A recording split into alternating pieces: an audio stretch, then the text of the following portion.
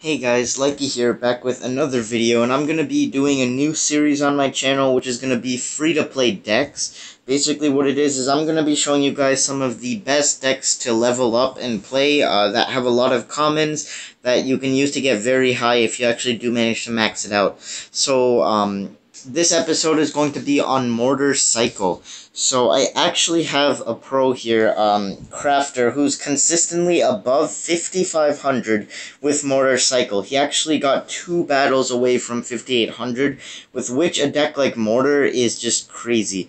So I'm going to be featuring this version with Bats, which he does use, but he also uses a version with Skeletons there. So if you don't have your Bats leveled up, you can definitely sub for Skeletons. So to begin this video, I'm just going to do a quick live match here with Mortar, and I'm going to be going for 4,600, and then we can get into the real pro gameplay. So, I'm going to be showing you guys some of his gameplay, beating hard matchups and things like that.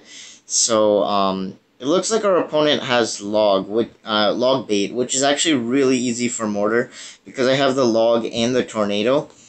So I'm just gonna play some Mortar and see what he does about it. So I actually, my Mortar shot didn't actually kill the Rascals, which is a bit weird. I don't know, I feel like it should. But, I'm just gonna send in some Bats to take out his Princess, and he is horribly over-leveled for this area of ladder. He should honestly be where I am with my semi-max right now, to be honest.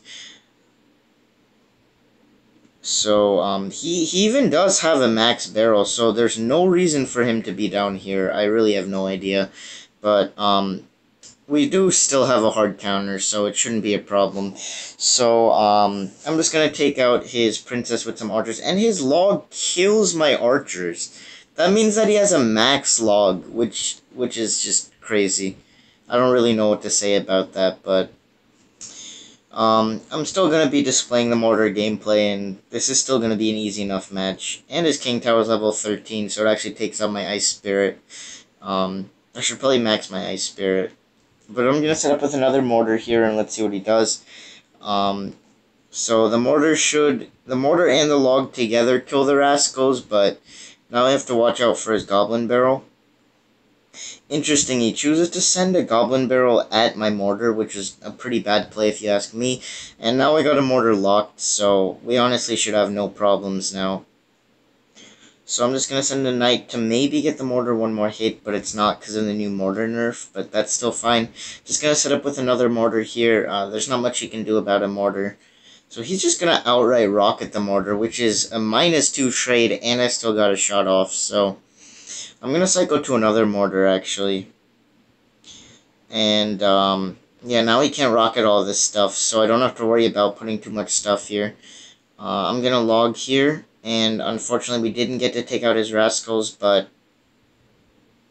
I'm going to actually tornado his barrel to the King Tower, and, my Mortar's still getting shots, so it looks like we're going to win this match. So let me just send in a log here. And I'm going to send in a Knight here. And I can't believe he has a level 5 log and he's down here. Like, that's actually crazy. Let's just tornado the barrel away here. And let's set up another Mortar.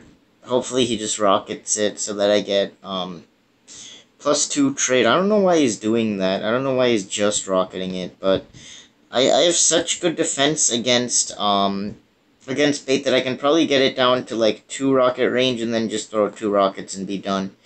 So I'm actually going to tornado this here to get the Princess, maybe to die to my archers if I'm lucky. It's actually not, but I'm just going to keep setting up here. And his max Goblin gang's actually taking 3 shots from my tower, which is pretty annoying, but not much I can do about it. So he's going to send in another barrel. I'm just going to log that. And hopefully we can get some chip on his tower. Actually, the fact that overtime is 3 minutes, 3 minutes now on ladder is really good for Mortar, because I don't have to rush anything. I have like more time to get the win. So yeah, I think I might just have to rocket him out here. So let's log his barrel. And let's just set up a defensive mortar and rocket him out from here. It shouldn't be too much of a problem.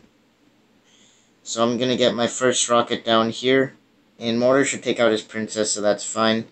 And he's gonna start rocketing too. I think he has a max rocket if he has all these other max cards. So he might be doing more damage than me, but that's fine. So I'm gonna log this out. And he sent a tricky barrel, meaning just my ice spirit can cover it.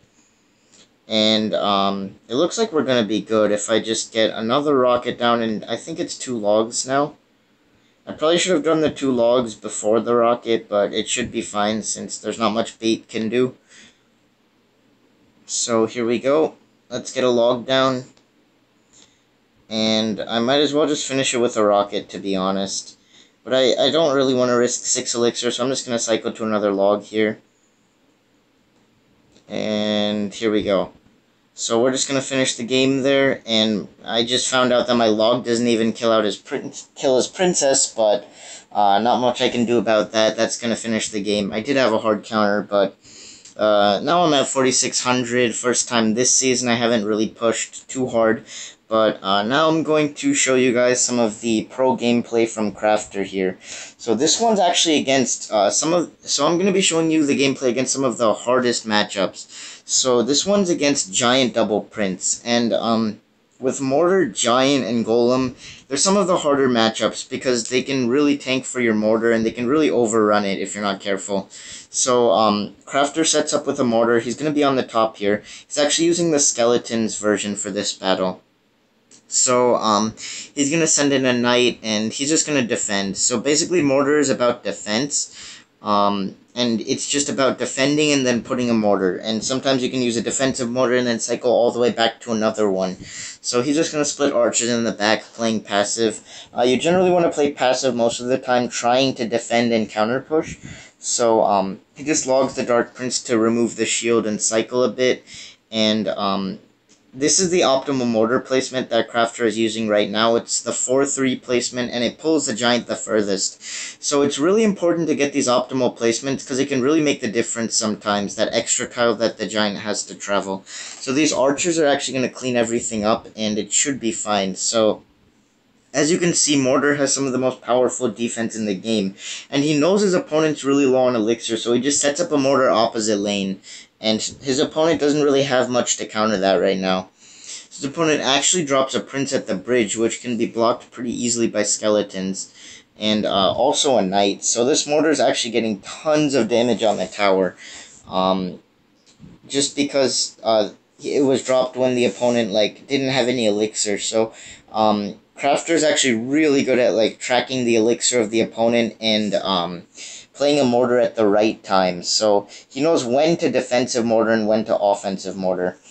So unfortunately the tornado was failed because that was the optimal miner placement, but Crafter is gonna win this game. So he just places another mortar, and the good thing with mortar versus Expo is the mortar pocket. So when the giant gets too close, the mortar can actually just shoot straight to the tower. And if you can use an ice spirit and a log to kind of hold the giant in that position where it's right in the mortar pocket, you can actually get a lot of chip damage.